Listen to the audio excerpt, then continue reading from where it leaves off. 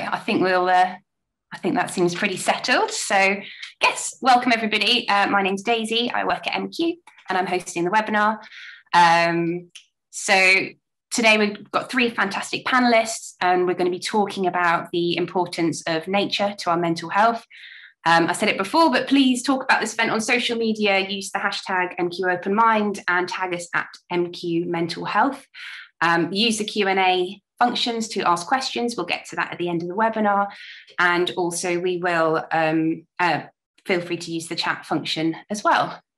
So today we're going to be talking about nature and mental health. And I'm sure we've all experienced firsthand the well-being boost that comes with spending time in nature, whether that's going for an awe-inspiring walk, cycling through the countryside, or reading a book in the garden. We can all benefit from spending more time outdoors. During the pandemic, the need for nature has been more prevalent than ever. More than 40% of people surveyed by the Office for National Statistics say nature, wildlife, and visiting local green spaces has been even more important to their well-being since the restrictions began. Green spaces have helped bring people together during the pandemic and allow friends and families to meet when they wouldn't be able to indoors. So now we're starting to come out of lockdown. It may be that people will continue to value nature on a much greater level than before the pandemic, but this also highlights some social inequalities that exist with access to green spaces. So I'm joined by three fantastic panelists today. So if you'd like to just take turns to introduce yourself, starting with Dr. Jennifer Wild. Hi, my name's Jennifer Wild, and I'm based at the University of Oxford, and I research post-traumatic stress disorder. Brilliant. And Catherine? Hi, everyone. I'm Catherine Seymour, and I'm Head of Research at the Mental Health Foundation. And Leigh? Hi, I'm Leigh Timmis. I've cycled around the world. I'm a world record holding ultra-endurance cyclist, and I'm an ambassador for MQ. Brilliant. Thanks so much, everyone. So we're going to start by asking each of you to talk briefly about the mental health benefits of us connecting with nature. So Catherine, would you mind starting us off? Happy to, thanks Daisy. So I'd start by saying that nature has powerful benefits for our mental health, and it's brilliant that this is the topic for today's webinar. It's great to have the opportunity to explore this topic in more detail, so I'm delighted to be here to talk about that. I want to start by saying a little bit about Mental Health Awareness Week. This is the awareness week that Mental Health Foundation runs every year. It is nearly always in the early part of May, and this year was our 21st year. Every year has a theme, and this year the theme that we chose was nature. And that's because of the findings that we heard during our pandemic survey. So throughout the pandemic, we've had a monthly survey going out to people across the UK. And something that we heard loud and clear through that survey was that spending time outdoors, spending time in nature was the most common way that people told us they used to cope with the stress of the pandemic. And a lot of the time that might have been because it was the only thing available to us, but actually it was the only thing available. And nature is a constant in our lives. And it really felt like during the pandemic, there was an opportunity for us to reconnect and reestablish our relationship with nature. This isn't a new thing. You know, we are human beings, we're animals, and we're part of nature. And it's only really over the last few decades and few centuries that we've become as detached as we are from nature. So it's quite natural that we have a close relationship and can benefit from spending time in nature. It felt like focusing on nature for Mental Health Awareness Week resonated with many people across the UK. In preparation for the week, we did a review of the evidence that demonstrates the connection between nature and mental health, and there were three key findings from that I wanted to set out at the beginning here. Firstly, which is around the benefits. So we know that spending time in nature can reduce stress and anxiety. It improves our mood. And that's something that, as well as being demonstrated through studies, people recognize themselves. Most people know that going outside, spending time outdoors and in fresh air is good for us. Instinctively, we know it. As well as improving our mood, spending time in nature can also induce feelings of awe and wonder, and it can help us to solve problems. It can even make us feel less lonely, because we get a sense of being part of something bigger than ourselves and bigger than our own problems, bigger than the sort of the sum of our everyday life.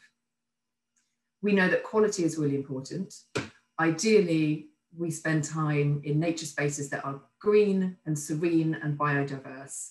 And biodiverse basically means a good variety of plants and good variety of animals. So grass, a patch of grass is lovely, but actually if you've got somewhere with trees and with shrubbery and with an element of water, all those things are going to lead to biodiversity, and that's going to be even better for us. So quality is important. The second point is about our relationship with nature. So there is some evidence to suggest that a certain threshold of time needs to be met so that we get the most in terms of mental health benefits and spending time outdoors.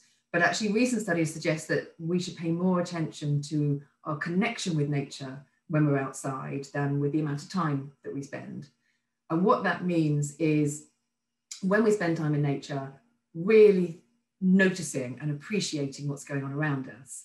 And we can use all 5 senses when we spend time in nature, as well as just looking around us. We can hear birdsong, and we can smell the different smells in nature, whether that's the smell of the soil after it's just rained, or plants and trees and flowers that are blossoming.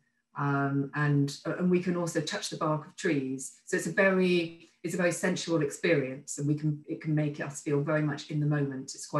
Can be quite a mindful experience. So really that relationship with nature is all about, when we go and spend time in nature, it's not just getting a dose of it. We need to unplug, leave your phone in your pocket, don't listen to a podcast while you're going for a walk, really look around you, hear what you can hear, and use all your senses to appreciate it. And that's where the most mental health benefits are, in really noticing and having that connection. And then the third point is that everyone can benefit. So going out in nature is best, because if we go out, there are other mental health and physical health benefits from doing that. We're taking exercise, the air quality is likely to be better when we're out in nature. But if you can't go out, there are still plenty of ways that you can get the mental health benefits. And thinking very much about our relationship with nature, find ways of bringing nature to you. So if you can have a bird feeder in your garden, that's fantastic. You can watch and see the birds, but houseplants, growing herbs at home, all these things are ways of connecting with nature. And even if you can't do that, watching nature documentaries has been shown to provide mental health benefits by improving our connection, our relationship with nature. So it's something that everyone can get the mental health benefits from, no matter where you are, how mobile you are, or what your circumstances are. So it really is, it's a great preventative solution for everyone. Brilliant, thank you. And Jennifer, is there anything that you want to add to that about the benefits of spending time in nature?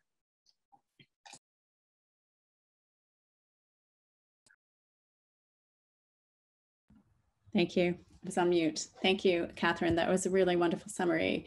I think one of the reasons why nature is so helpful is because it gets us out of our head. And as Catherine touched on, it really helps us to engage in the 5 senses. What we see is very different to a computer screen. What we start to think about is very different to the repetitive negative thoughts that we might have about particular problems in our lives. And it's much easier to get out of our head when we're in nature. We can listen to birdsong, we can touch the tree bark, we can notice the flowers blossoming. I think all of this helps to shift our focus of attention from being quite self-focused to being externally focused. And we know that when our attention is outside of our heads and we're more externally focused, we have reductions in stress and we feel much more connected with the bigger picture in life. And I think that's one of the reasons why being outside in nature is so incredibly helpful, as well as the exercise benefits that Catherine touched on. I think that's really important. And I guess I just wanted to say as well, not everybody has access to green spaces for sure, and living in urban, socially deprived areas, it's very difficult. It is possible, not just looking at documentaries, but even looking at photos of nature can be helpful. But do try to get to a park because research shows that getting into a park, living close to a park, being in a park reduces anxiety and depression much more so than people who are unable to do that. Brilliant. Thank you. And Leigh, is there anything you want to add from your own experiences here? Yeah. It's really interesting just listening to Catherine and Jennifer's answers there.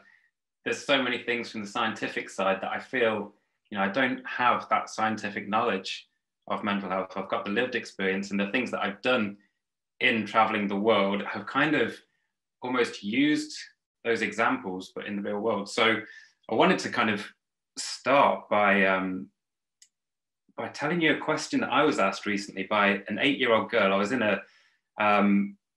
doing a presentation in a school, and at the end they put their hands up, and this girl asked the most prolific question. You can speak to corporates and like these amazing minds in the world, but children have just got it. And she just asked, where did you meet the happiest people in the world? And I thought it was such a deep and honest question. And I couldn't answer it straight away. I ended up having to leave it till the end and have a bit of a think about it, because it wasn't defined by where you lived or the job that you had or the country that you happened to be born in. I ended up defining it by the lifestyle of the people that I met. So I kind of realized that out in the world, the happiest people that I met tended to have this amount of wealth that was not so little that they had something to loot, that they were starving, or that they didn't have the necessities of life, and it wasn't so much that they were afraid of losing it. And they lived in communities with normally quite a few people, maybe a whole family in a house, and they worked together outside doing manual work in nature. And I think that there's a lot of what we need as human beings all within that description. So for my personal experience of kind of nourishing those needs, when I traveled around the world, I think there's kind of two sides of what I saw that I brought home with me. One side was that as human beings, we span this planet and we have this amazing network of people who are there supporting each other. We're in every corner of the world.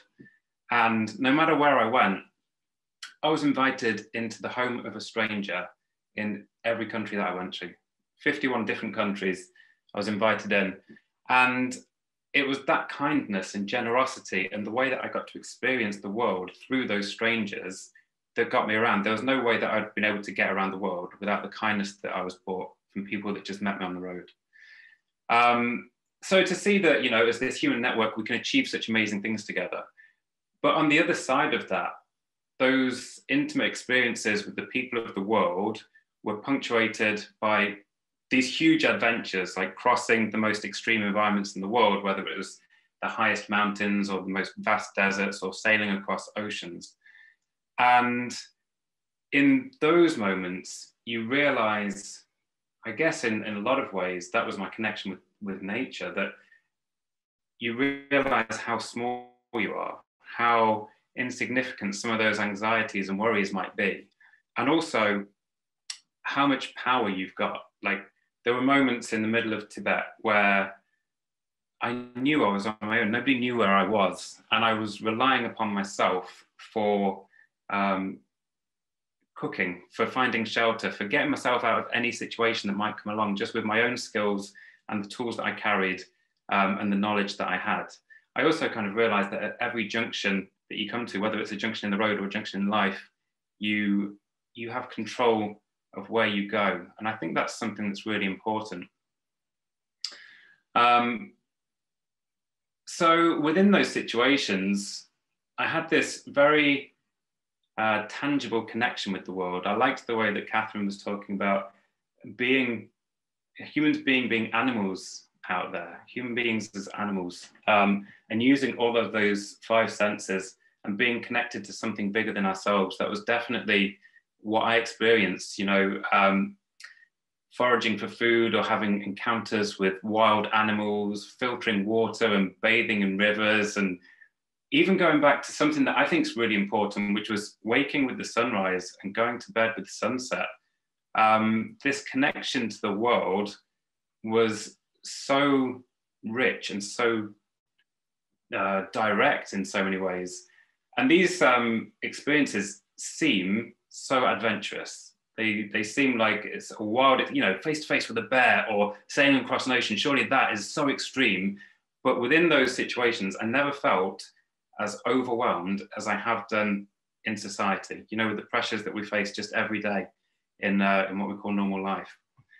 So kind of bringing all of that back, I feel like those things that I went through, the experiences and that connection of nature relating to my happiness, it doesn't have to be just connected to these wild endurance expeditions. I think that we can all get that just on, for me, like a local club ride on a Sunday, going out with my friends. You get to cycle outdoors, you meet new people, you're at your own pace in nature. You either connect with the sun or the rain more often in England, and you're out there in nature seeing new horizons. And, you know, we're getting all of that through nature just from getting outside. You know, that really is where I find my happiness. Brilliant, thank you.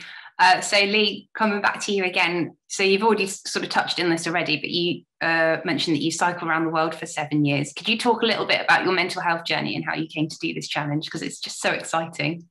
Yeah. So I guess I was always into bikes. I've got pictures of me as a kid, growing up on a bike, and then I remember getting a BMX. Me and my sister grew up on a building site. My dad was building the house here, and I remember building tracks around the garden, or using bricks and bits of wood to build ramps. That was childhood. And it was kind of an escape as well, you know, to ride a bike. I'd finish school, come home, get my bike, and go across town and meet my friends. I had a really interesting conversation with somebody recently. A friend of mine's training to be a counsellor or psychologist. And she asked me to describe a peak experience. What are my peak experiences in life? And thinking back through it, those peak experiences weren't to do with getting a world record or finishing cycling around the world or getting a certificate. They were connected to, well, the one that I came up with actually was this moment where I'd cycled across town to go and see my friends, and we just learnt tricks in the woods. You know, those moments where the sun's just coming down, it's like that dappled sunlight through the canopy of trees, and the dust's getting kicked up under the tires. We're charging down hills, we're learning jumps and tricks. We get to the bottom of the hill, we high-five each other, it's amazing. We go and watch some bike videos. For me, that was childhood. And in a lot of ways, it's that escape from childhood pressures and the pressures of home. My parents were getting divorced. There was a lot of stuff going on. And that was an amazing escape. Continued doing that through till university. But then I kind of got confused. I think many of us get confused between pleasing ourselves and pleasing others. And I figured out this recipe for success at university where to get the best grades, I just had to tick the boxes for the marking criteria. So went through that, and I got the best grade in my year, got a first-class degree, came out from that, became a self-employed filmmaker, which is quite different to being a cyclist. You're stuck in a dark editing room or lecturing in local schools, not being outdoors doing the things that I wanted to. And I'd given up cycling by this point to pursue success. And I used that same way of ticking the marking criteria at university. I used it to tick the expectations of society. So earn a lot of money, get the respect of your peers, working for the government and for local filmmakers and doing everything that you're supposed to. But I neglected the things that were important to me. And I ended up struggling with depression at that time. The only way that I saw getting out of it was to take on more work, not realizing that the things that mattered were family and friends and doing what I loved, all the things that I'd neglected in this pursuit of success. Ended up going to counseling. But through counseling, I was in my early to mid 20s, and I couldn't bring myself to do the work that they asked of me. I thought that I'd go there and we'd have this conversation. There'd be some some silver bullet where they'd say, okay, you've gone through this and that. If I just tell you this now, everything's going to be fine. But it wasn't like that. You know, you've got to look at those like dark corners, those real troubled areas of your own character, and start to figure them out for yourself. And at that age, I was either not capable or not brave enough to look into it. And so I'd kind of defer these conversations to discussions of philosophy. I'd be like, oh yeah, well, Maslow's hierarchy of needs and this and that. And yeah, I understand that. But never applying it to myself, never going home and doing homework. Anyway, through that time, I got the opportunity to go to Iceland on a motorbike with two guys that I worked with at a learning center. And it opened my eyes to a world that I never thought was meant for me. So we went off, we got a boat from Aberdeen, we sailed up to Iceland, we got off and rode our motorbikes up onto like the shoulder of the island and looked out onto this amazing world of volcanic deserts, just black deserts for as far as the eye can see, and then volcanoes and glaciers. And we spent a week, 2 weeks, motorcycling off-road through this. It was like the pages of National Geographic. It was wonderful. Like sleeping under these volcanoes, swimming in rivers of hot water, walking across glaciers, camping under the midnight sun. And I was alive. This was a world that was never meant for me. I'm not an adventurer. How am I out here doing this? And it changed my life completely. It was this catalyst for the life that I live now. When I looked back and I just thought, why would I go back to that life that isn't pleasing me? It's causing all of these problems when there's this world out there for me. And from that moment, I went back and within 6 weeks, I'd finished everything, sold up, and I'd moved to New Zealand where like, there was just that quick. And that was the moment that changed everything for me, which is a direct connection to my relationship with nature, actually.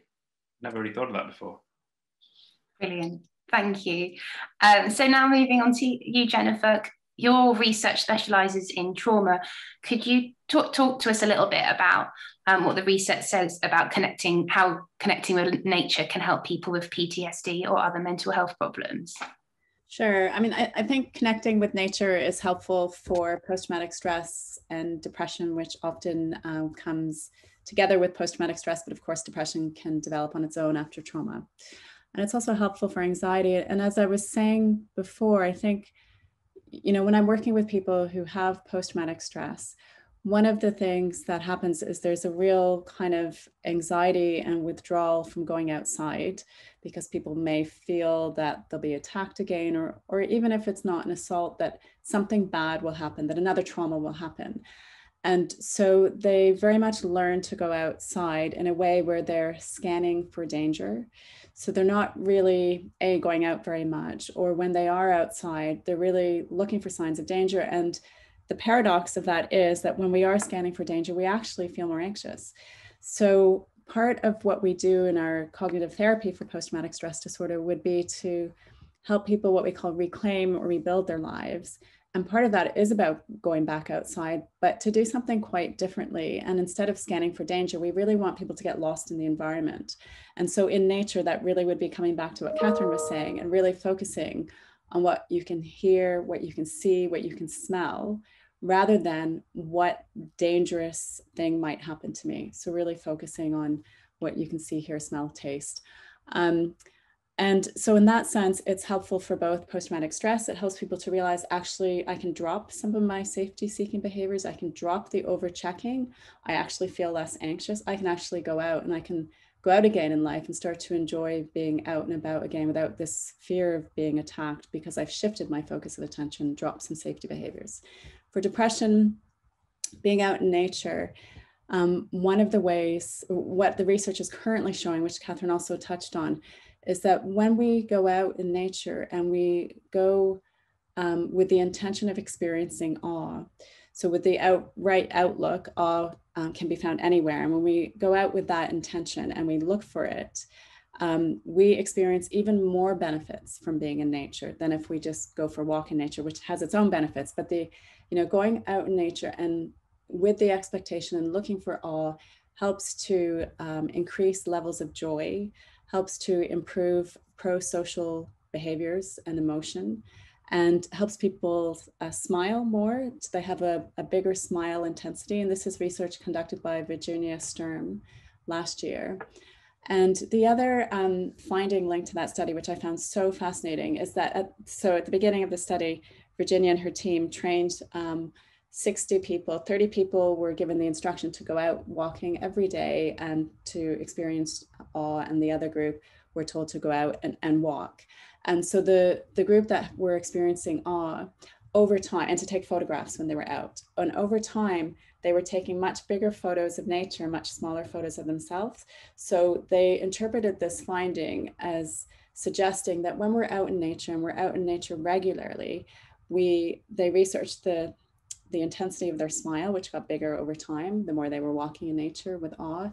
And they also noticed that they became much smaller in their pictures. So their photographs were much more full of nature, and with them only inhabiting a little bit of the photo. So that was suggesting to them that big smile, small self, it's one of the benefits of walking in nature and experiencing awe. And so that can be helpful for any mental health problem in terms of being able to get a bit of relief from the anxiety and the distress associated with mental health problems such as depression and PTSD and anxiety, that sense of awe, being outside of your house and recognizing that you're part of a bigger picture. And I think that helps to reduce some of the anxiety that comes with the distress associated with mental health problems. So I think that was some of the research I wanted to touch on. And just finally, I'll just mention another study, which I always find reassuring. And for people who have anxiety about public speaking, for example, which is another mental health problem, social anxiety disorder, research shows that if you go out for a walk in nature and you do a little bit of exercise on that walk, so like a brisk walk in nature, on the day that you have a memory test, and a memory test might be doing a talk, you're going to perform much better than if you hadn't gone for the walk beforehand. So just a kind of heads up, walking can be very helpful for anxiety and public speaking as well. Brilliant, thank you. And yes, Jennifer, I read about the same study with the all walks, and ever since then, whenever I'm on a walk, I'm like, right, where's my all moment? I'm looking out for it, because yeah, it really does make a difference. I thought it was such exciting research. Oh, Leigh, you've unmuted. Do you want to add something? Yeah. It links in really well with something that I heard recently, just from a lived experience. Not me at all.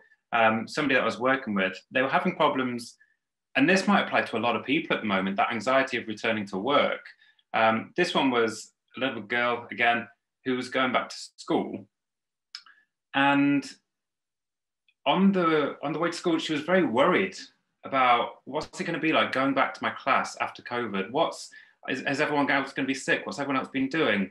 I think we've all got these anxieties about what groups will be like, or whether we've still got the abilities that we used to have, or how we'll fit in again. And the parents ended up asking for advice. And one of the things that was suggested was to use a bike or use the scooter to go to school. Because instead of sitting in the back of the car, ruminating on what could be happening, what might go on in the future, what's going to happen in that class, who am I? She was focused on riding the bike. And that's what Catherine was saying about absorbing all of those senses. You know, you're listening to the birds, you're smelling the coffee at the bakery or whatever on your way, and you're becoming a part of your environment. And it's that, what Jennifer was talking about, that awe as well. Like, go through the park, watch what's going on all around you. And apparently she arrived at school, hadn't even thought about COVID. All her friends were there, playing in the playground straight away, getting involved, bang, back at school, no problems. I just think it's amazing that a bit of nature and a bit of exercise can distract us maybe, or just change our mindset to cope with things in a better way. I think it brings our attention out of our head and into the environment, which is where it needs to be in order to reduce distress and anxiety, I think. So that little girl sounded very absorbed in her environment, and then therefore she couldn't give those anxious thoughts lots of attention. I definitely think like a child, so that would work for me. Me too. Brilliant, thank you. So I'm going to pass a question over to Catherine now. So I think it wouldn't be right to talk about access to green spaces without talking about inequalities and connection to nature. Could you talk a little bit about people who find it harder to access green spaces, nature spaces, and what can be done about this? Yeah, absolutely. And just before I go on to that, I love the idea of all walks and the smile intensity. And I think both those studies that that Jennifer mentioned, both the one about smile intensity and also brisk walk reducing anxiety levels and leading to better performance. There's just some great practical tips that we can take from that as well. But to talk more about inequality, so it's something that was very much at the forefront of the work that we've done around Mental Health Awareness Week this year. Is understanding what access is like for different groups within the population, and it's a cruel irony that generally people who are most at risk of developing mental health problems are actually least likely to have easy access to what we think of as high quality nature spaces. So, for instance, people who are living in poverty are often in inner city housing developments who don't have gardens or peaceful, safe parks on their doorsteps. They're also less likely to have private transport to travel to those places where those sorts of nature spaces do exist. Our survey found that more than 1 in 10 people who are living in deprived communities say that they find it very hard to spend time in nature. We also know that people who've experienced racism are least likely to access nature spaces. National parks say that less than 1% of visitors to national parks in the UK are from BAME groups, and that's against a 13% segment of the population. So that number needs to increase by 13 times to actually be representative of the UK population. So there's a lot of work to do there. And women and older people as well are more likely to say that they don't feel that nature spaces are places they can spend time in comfortably, whether that's because of safety concerns or physical access problems. And our research found that 1 in 4 women say they don't always feel safe in green spaces. So when we look at the very people who've most to gain from the mental health benefits of spending time in nature, they're often the least likely to get those benefits. And given that there's this ability of nature to transform our mental health in so many different ways, we want everyone to reap the rewards of nature. And that should be, nature's this free, renewable resource if we look after it properly. So, making sure that every member of the population has access to nature for a variety of reasons. But when thinking about our mental health, this is a fantastic way of helping us support our mental health. So equal access is really, really important. Thinking about what we can do about that. So 75% of people who responded to our survey about nature and mental health said that they felt that it was the government's place to do more to help everyone enjoy nature. So we need to protect and promote green spaces and to make them places where people from all walks of life like to and want to and are able to spend time, and that's how we'll maximize this amazing source of support to our mental health from nature. We can start by investing in the spaces that we already have to make them safe and pleasant. The reasons that people are sometimes put off from spending time in a local park or a nature space is things like litter. If they're badly lit, if they look uncared for, they don't feel like spaces that we want to spend time in. Good biodiversity, I mentioned earlier, is really important to people wanting to spend time, spending longer, visiting more frequently, and the mental health benefits that they can derive from those spaces. So we've already got green spaces. Let's make them the best they can be. Let's prioritise spaces that are closest to and within deprived communities. Nature's a really low-cost option for prevention, so actually investment goes a really long way. And secondly, there's more that we can do to create more nature spaces. So urban planning should emphasise nature more. There's some really great work done on urban planning and how to integrate nature into where we go already.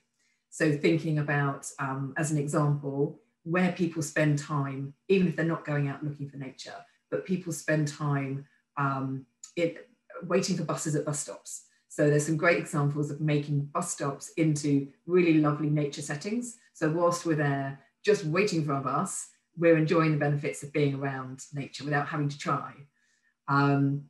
you know, the journeys we already take, whether that's taking our children to school or walking to the shops, integrating nature into that are really good ways of bringing nature to where people are. And even in very urban areas, there can be surprising amounts of nature. The other thing to mention is that there's a lot that local authorities can do when thinking about nature spaces within local areas to harness the power of communities.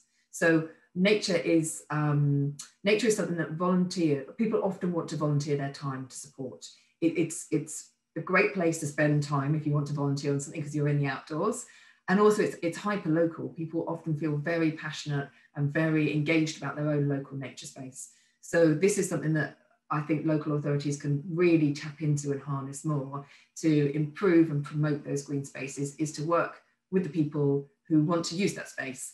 And that way we'll have spaces that meet the needs of local residents and the people who live local to those spaces.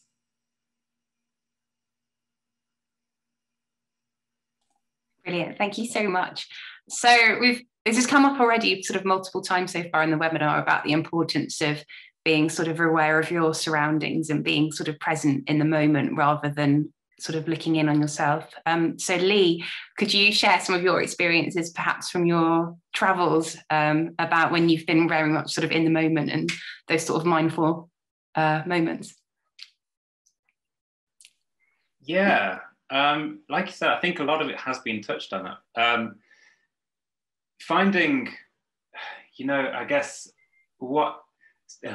using a lot of punctuation, not a lot of words though, aren't I? The more that I learn about what I've struggled with, anxiety and depression, the more I've realized it's that ruminating on the past and it's worrying about the future. It's not being in the moment. Strangely, didn't really struggle with that at all going around the world. I think one of the things was the fact that there wasn't a lot of distraction. You know, I left in 2010 when the first iPhone had been out for less than a year probably. So I left at the end of this era where we weren't permanently connected, and I went off and lived in a tent basically for 7 years, where I did utilize every sense. That seems to have come up a lot. And every day was spent on this journey of awe, just seeing the most wonderful places in the world. I was very much immersed in the moment all the time. From that moment when I woke up in a tent, which was I normally tried to place it in a beautiful area. So it'd be in the mountains or in a forest next to a river, somewhere where I had access to water. Maybe I put a fire the night before, slept under the stars, somewhere beautiful. And get up and just wonder, you know, about those basic things. So where was I going to find water that day? Who was I going to meet? Where was I going to get food? I think that they were really important aspects, you know, to strip life back to its basics.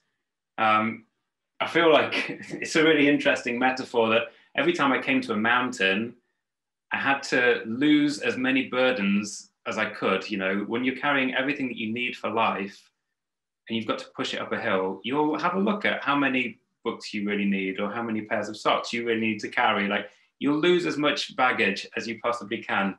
I think that there was definitely a lot of physical and maybe metaphorical baggage that I got rid of along the way. And also kind of using that mountain metaphor, I probably looked at the world in a different way as well. You know, you can easily become overwhelmed by challenges that seem so big. It's like looking at the top of a mountain, but when you break those challenges down to just looking at a map of where you can get to by the end of that day, or if that even seems too big, just looking at maybe getting to that next corner and then I'll reassess what I'm going to do. Chunking down those big challenges was definitely a way that I kind of resolved some mental health problems, maybe grew a bit of mental strength as well. And being on the bike was kind of in itself like a meditation. You know, you're just riding a bike, you're focusing on that repetition, that cycling, the breathing, and it gave me a lot of time to consider things as well. Not so much in that ruminating, but more questioning. like you might do in meditation. You know, how have I got to where I am now? Who do I want to be? What are the things that I'm grateful for? Who are the people who have impacted my life? I think having that time, it was almost a 7-year punctuation in my life where I got to assess how I'd got to that point and who I wanted to be. It was really important for me. There was another thing as well about every day I had to step out of my comfort zone, which is something that I still feel, you know, when you get into a routine, it's very easy to become overwhelmed, or you feel like doing something new might start, you might start to look stupid, or you might not, I don't know, you might not be the person that you wanted to be. You can very easily slip into habits. And going around the world, I had to challenge myself every day, whether it was a physical challenge or whether it was going into a supermarket or a bakery or meeting somebody in a market and not being able to speak the language. And just, you know, sometimes going back to that childlike state of just gesturing, of like pointing at cake and then at my mouth, or like, can I sleep here? Or I've got a little tent, can I put it in your garden? These kinds of things. It was that simplicity, maybe. It was that stripping back of life that just made everything so much easier, so much more in the moment. And again, I guess it all sounds extreme, you know, but you don't have to be going out around the world. Maybe I just put myself in situations where I had to address things like that. But actually, we can make those choices at home. You know, I went away without a phone. You could just leave the house without a phone or turn it on to silent. I threw things out of my bags when I didn't want to carry them. Maybe there's stuff you're just holding on to and you could just get rid of it as well. I ended up trying to figure out how to put those round the world adventure lessons back into normal life when I came back as well. And it came down to a lot of things like, tidying your room, scheduling your time, going to bed on time. Like they're all difficult choices. They're all difficult things to do, but they can be made easier, and they can be made easier by going outside as well. Brilliant, thank you. I don't know if Jennifer or Catherine, either of you want to add a little bit. I know you've touched on this already before about focusing on the surroundings.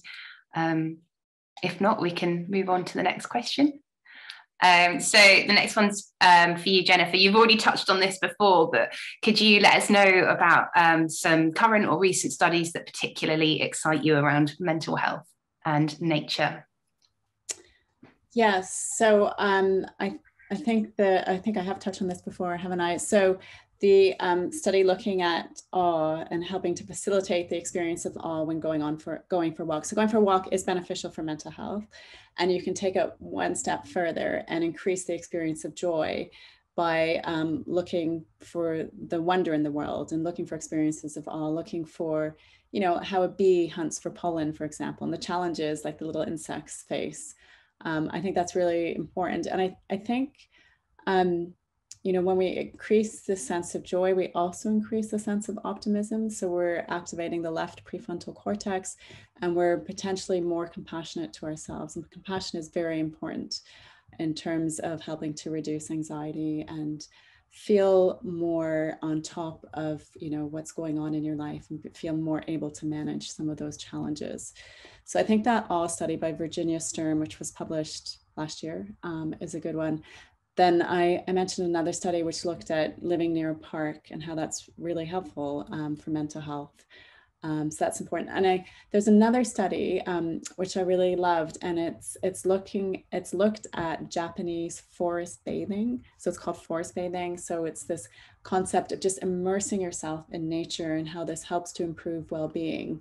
And on the back end of that research, there was a study looking at photos of nature and how that can help to improve well-being as well.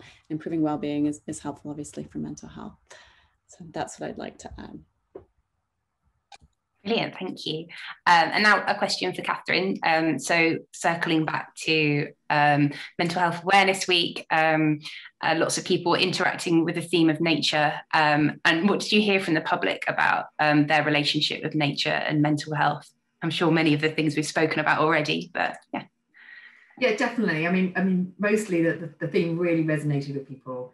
And that reflected our findings from our pandemic work, that people have really discovered their connection with nature over the last 14 months. We provide, we on our website, we've still got, but we launched in the week practical resources to give people ideas of how to connect with nature. And that really seemed to appeal to people, that you know, actually we want ideas of how to go out, and I think it's a little bit like the all walks. We want to know how to do it in a way that's really going to be good for our mental health. And on our social channels had lots of feedback from people who are trying these ideas out. We heard back from lots of different ways in which people connect with nature. So we heard a great range. You know, we heard from people who really enjoy wild swimming. We heard from people who like to connect with nature by spending time in the local park, playing football with their friends, and people who were forest bathers, or like just to take solitary early morning walks, and really found that set them up for the day. We set people a challenge of going out in nature every day during the 7 days of Mental Health Awareness Week, and noticing 3 things in nature and noting those down. And this was inspired by a study that looked at, looked at exactly that. People going out and spending time in nature and noting 3 things. And then that group of people was compared to a group who had to notice 3 things, but they were quite functional things. So noting down what they had for lunch, for instance. And the study found that after even a week, those people who spent time noticing things outside in nature had better mental health outcomes, and that improved.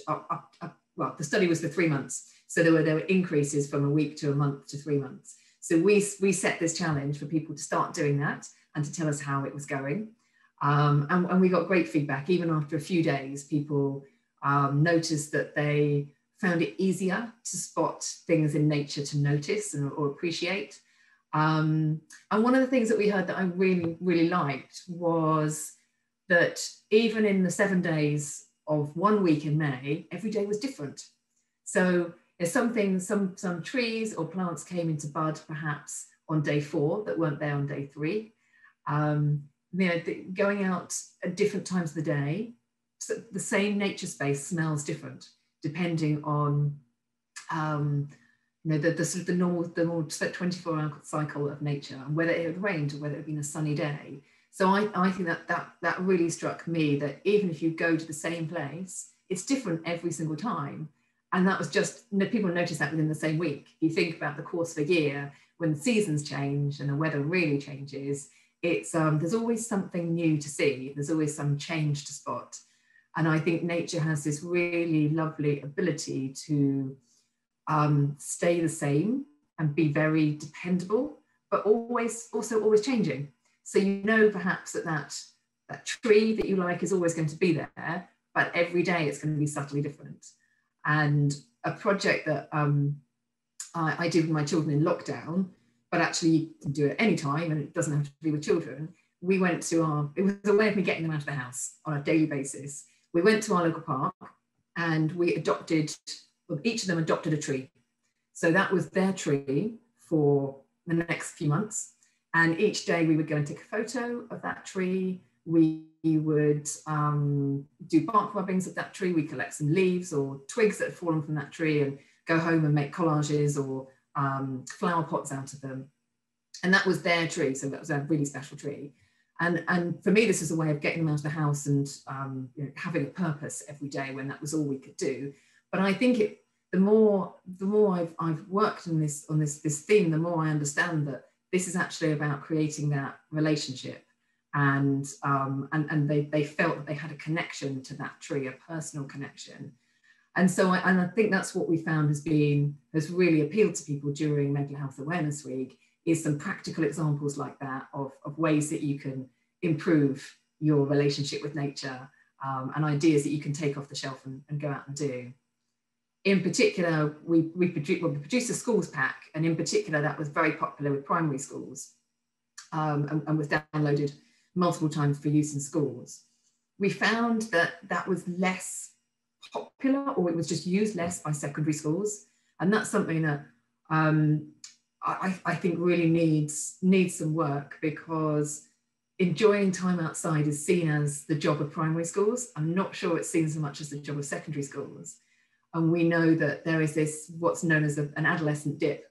So we nearly every age group appreciates spending time in nature, but teenagers see that connection less. And actually we tend to spend less time in nature when we are teenagers, and then that increases again when we're in our 20s and 30s and so on. But we know that many teenagers have particular needs for their mental health. And we were talking about nature as a sort of general preventative mechanism and a way of supporting our mental health. So it's definitely something that teenagers can benefit from. So for us, this means thinking about what resources can we target, particularly at teenagers who really need the benefits of nature to their mental health, as well as other age groups. Brilliant, thank you. And this question is for Jennifer.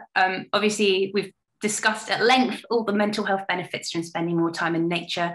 But obviously, it's not a silver bullet. Could you talk a bit about the nuances of mental illness and why it's not as simple as just going for a walk to overcome a mental health problem? Absolutely not. So when people are suffering from anxiety, depression, post-traumatic stress, there are a number of factors that maintain that particular psychological problem. And I think going for a walk in nature can boost mood, and it can shift our focus of attention, and it can give some relief from the mental health problem. But ultimately, it's not going to change people's beliefs they may have about themselves. That's which is obviously very relevant for depression in particular. That's going to need some more targeted treatments. So the way people think about themselves that maintains depression and often post-traumatic stress isn't going to change naturally just by going for a walk, but they will feel a boost in mood. So it's not, it's not a cure-all. It's definitely a step in the right direction, and it's something that can definitely support treatment gains, going out in nature. And in terms of post-traumatic stress, it's part of that rebuilding or reclaiming your life. But even within that component of therapy, that's not the only thing that one would do in treatment. So we would look at all of the other factors that are keeping the distress going and target those. So very important, but definitely it's not going to cure everything. Brilliant, thank you. And just to sum up from each of you, if you could briefly give us a few practical tips for everyone that's here today about how they can make the most of to improve their relationship with nature and boost their well-being. So maybe starting with you, Leigh, if that's all right. Sure, yeah. Are you going to say cycle around the world? Oh, come on, let's go. We can all do it. I've got loads of bikes in this house, just come round. I think for me, it's not forcing it. You know, I think that you watch a webinar or you listen to the news, and we all know that the world will be a better place if we exercise more, or you should do this and you should do that. But it's just about enjoying it. It's about finding a way that it works for you. Like, someone tells me to go for a walk, but walks are boring. But if you say we're going for a treasure hunt and there's a cake at the end, I'm in. Like, you just got to know my hooks. It's food, it's cakes. Also, for me, I find that I've got to form habits. Like, I could be the most motivated person in the world, but until something becomes a habit, I'll just slip out of it. And I'll slip back into the old ones. You know, the cakes come back and the cycling goes out.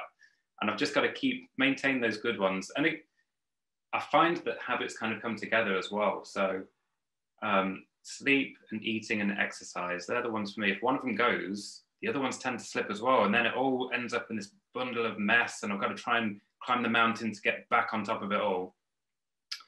And the final thing that helps me is getting outside with friends.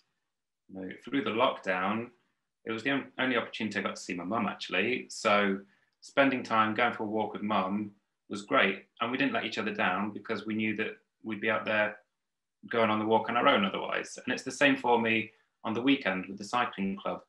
If it's raining outside on a Saturday morning, I'll get up and I'll look at the weather and I'm like, I'll just stay in bed. But if I know that my friends are waiting for me in the car park 5 miles down the road, I'll make the effort to go out. And once you get out there, you realize that you only get wet once. Like, you're out there, enjoying more than just the walk or the bike ride. You're enjoying the company, you're enjoying that time and space on your own, and all the benefits that we've discussed today. So they'd be the three things. Don't force it, enjoy it, tag it onto another habit, and do it with friends. Thank you. And how about you, Catherine? Those are great tips. I think because I live in London, I'm going to give some city-specific tips. So I'm going to say, whenever you go out, look for nature. If you look for it, you'll find it. And nature has a really great way of forcing itself wherever it can. So look for nature, and you'll find it in the most surprising places. You might see daisies or dandelions growing through cracks in the pavement or on the verges. If you look, even if you're going to the local shops, you might see hanging baskets outside shops. There's lots of places where nature likes to be, and look up. You know, I think often when we walk around, we walk with quite a fixed purpose. If you look up, you're much more likely, particularly at this time of year, to see the canopies of trees that are coming into blossom right now. And there's an awful lot in a city that happens above our island. So definitely look up. And if you're going somewhere where there is nature all around you, try to switch off from anything else. So keep your phone in your pocket. Don't plug yourself into headphones. Really try and use those 5 senses. Brilliant, thank you. And Jennifer? Yeah, I love that look up. Thanks, Catherine. I would say that it's important to plan when you're going to go in nature. So it can be really easy to get very absorbed in your working day or your day at home and not actually go outside. So make sure that when you're looking at your week or when you're looking at the next day, that you plan when you go out. I often look at the weather forecast and I figure out when in the day I can nip out for at least 7 minutes. So I try to get out. It doesn't sound very long, but it's enough to shift thinking and start to focus on the outside world. And I also think the next tip is really important, and that's to look for life when you're outside. So it's wonderful to look at trees and the beauty of flowers. So you're looking at beauty and flowers, but also look at the challenges insects face, or the bees or butterflies or moths fluttering around. I think it's fascinating to get absorbed in their world for a few minutes, and that brings us out of our own troubles. So look up. I really like that one from Catherine. Schedule when you are going to go out in nature. Maybe look at your weather forecast and figure out when in the day you can nip out. And then look for life in nature as well as the beauty that's more obvious. I love your 7 minutes, Jennifer. Sometimes 10 minutes does feel unachievable, but 7 minutes just makes it just feel, we can all manage 7 minutes. Thank you. Brilliant. Thank you so much, everyone. So now we're going to do a few questions from our audience. So it's a question from Jane. I think people have become more playful when we're in nature. We might swing on a branch, jump in a stream, try to use stepping stones, pick up a stick and play with it, skim stones, etc. Does nature reboot us a bit like going back to factory settings? So I guess this is asking about like play and nature and mental health. Perhaps, Jennifer, you'd like to talk about this? I love that idea of playing in nature. I think that's brilliant. Yes, I mean, if it's possible, if you're in a nature surrounding, kind of like the one behind me, then it's much more possible to do things like that, especially if there's water. A little bit different in a park, unless like there's quite a vast park with water. I can see doing that in Hyde Park potentially. There's some water there if you don't hit the swans with skipping stones. But yeah, playfulness is much more likely to kind of connect you to joy, and that's going to help you to feel more optimistic and reduce distress in your life. I really like that. Thank you. Brilliant. Thank you. And then we've got one from Daniel that says, do you think that the power of immersing ourselves in natural spaces is amplified by our growing dependence on digital spaces? So I'm not sure who'd want to take that sort of technology versus nature and our mental health. Oh, Catherine's unmuted herself. I'm happy to say something in response to that. Yeah, I think there definitely is a correlation there, and I wonder how much of that has played a part in our experience of nature during the pandemic as well, when so much of our work and socializing and connection with other people has had to be through a screen. Actually, that has made us really enjoy the benefits of nature more. I know from personal experience during the pandemic, I've really appreciated being able to look into the distance when I'm outside, because so much of our lives have been inside and you're seeing very short distances. But when you're out in nature, a lot of the time you're looking far into the distance, and that, you know, that is that's just a lovely antidote to sitting still and having screens. So I think there definitely is a correlation. I think what we really need to do is hold on to that feeling of how much we enjoy nature and how different a feeling that is to when we're cooped up in our own homes and only being able to use a screen to connect with the outside world, and use nature much more in the future. Brilliant, thank you. So this is a question for Leigh. I spent most of my 20s waiting for someone to give me a magic pill or the answer to cure my depression. After over 10 years, I realised my recovery had to be something I drove myself. Was there a particular point where you realised chasing success wasn't making you happy, or was it a slow realisation? It's a dilemma, that one. You know, even the easy ones for you.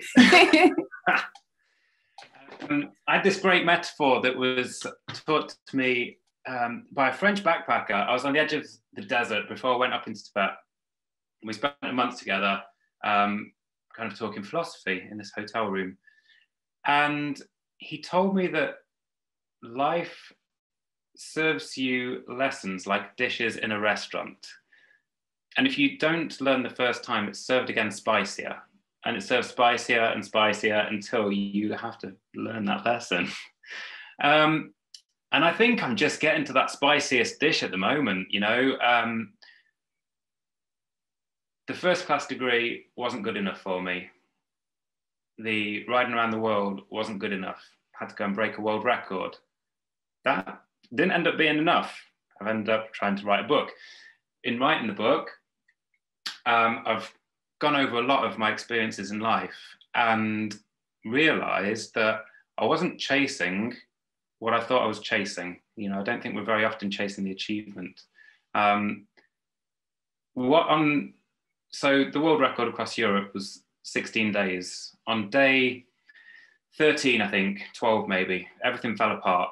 And I got out the motorhome with the team, grabbed the bike, said one thing to the team that morning. I said, I'm never going to do anything that impresses me.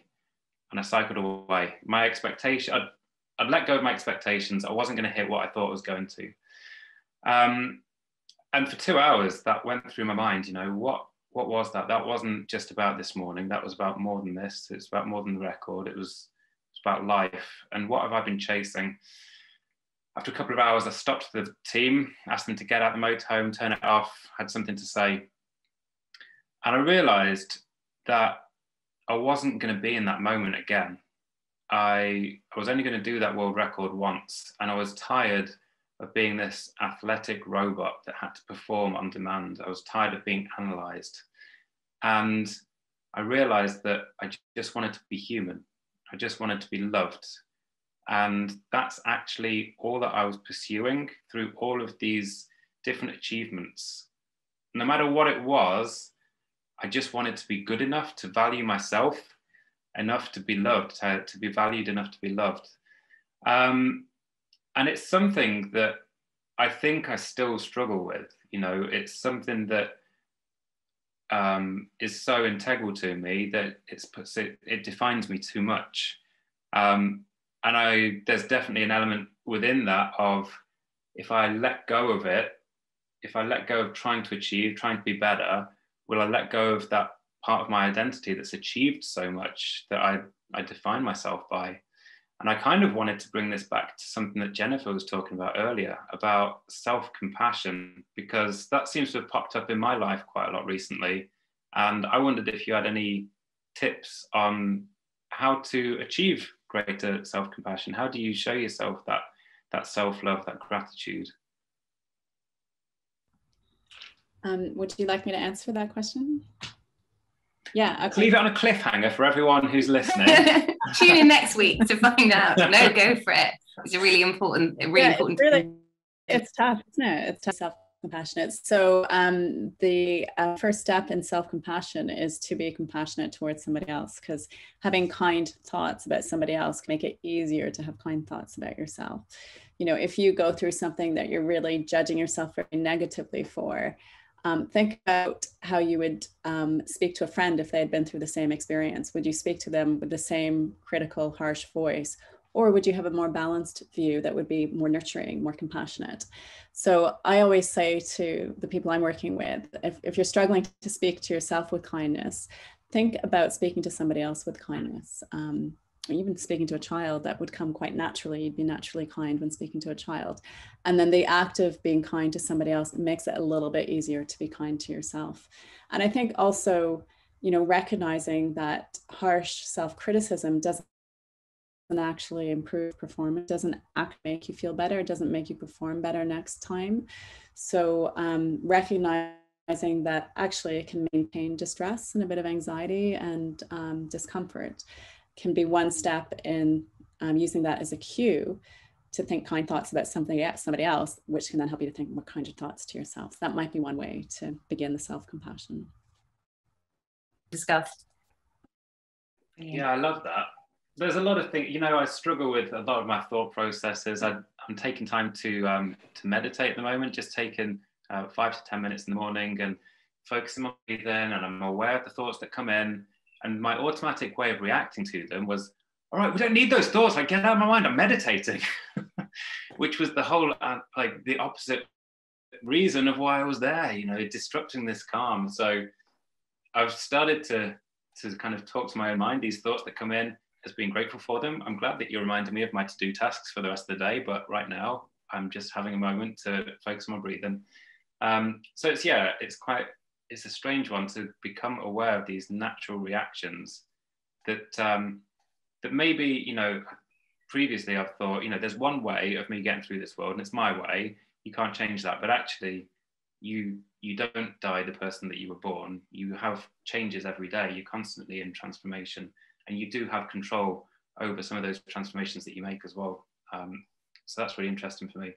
On that idea of happiness as well, I'd like to do another world record. And I wondered if, instead of pursuing the achievement, what if you pursue happiness? And just through doing that, will you get a greater achievement at the end? I feel like that is quite a bold philosophical question, and maybe not something that we're going to quite be able to round up in the next 5 minutes of this webinar. Sounds like a topic for a future webinar, though. Yeah, I feel like that's a webinar topic in itself. So we've got a question from Matt, who is asking for book recommendations. So anything for the general reader around nature and mental health. I'm not sure, Catherine, do you have any recommendations? I'm terrible at remembering what I've read, but I will. So there's some podcasts which I have enjoyed. There's one called, I'm reaching for my phone now because I've got my podcast app here, called Natural Health Service, which is all about the benefits of nature to our physical and mental health, and that's a good one to listen to. But don't listen to it when you're out enjoying nature, because you should be focusing on nature. So this is one to maybe listen to while you're doing the ironing or doing something that keeps you in the house, and then go outside and enjoy the benefits of nature fully. I've got a book recommendation. I don't know if you can see it. Oh, no, because of my screen, but it's called Be Extraordinary. And it's a book that I've written, 7 key skills to transform your life from ordinary to extraordinary. And there are several of the chapters in that book, it talks about how to connect with nature, why it's important, and how to bring some of the benefits of being in nature into your life in a very simple way. So that might be one helpful read. Amazing, thank you. Brilliant.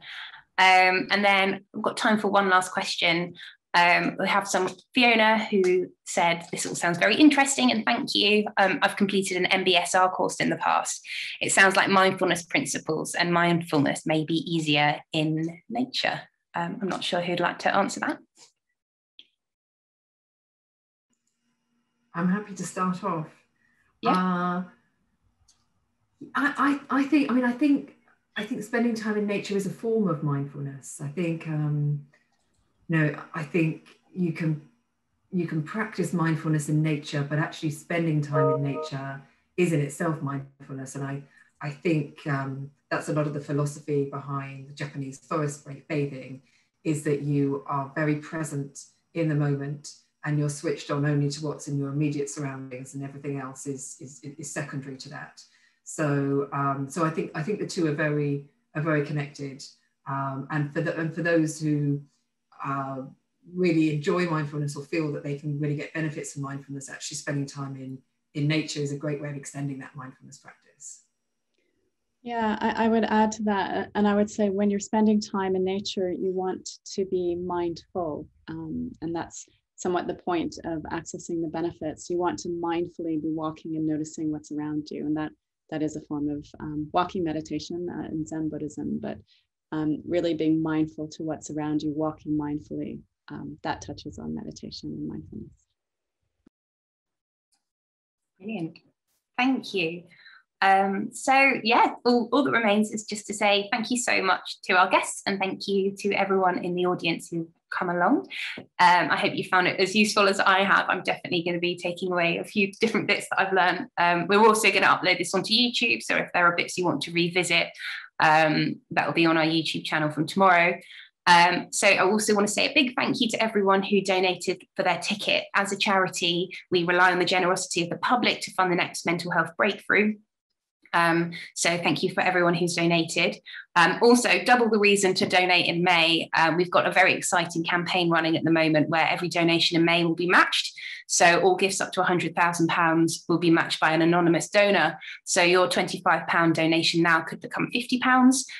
So now is the time to donate and fund research into faster diagnosis, more effective treatment, and one-day prevention from mental illnesses.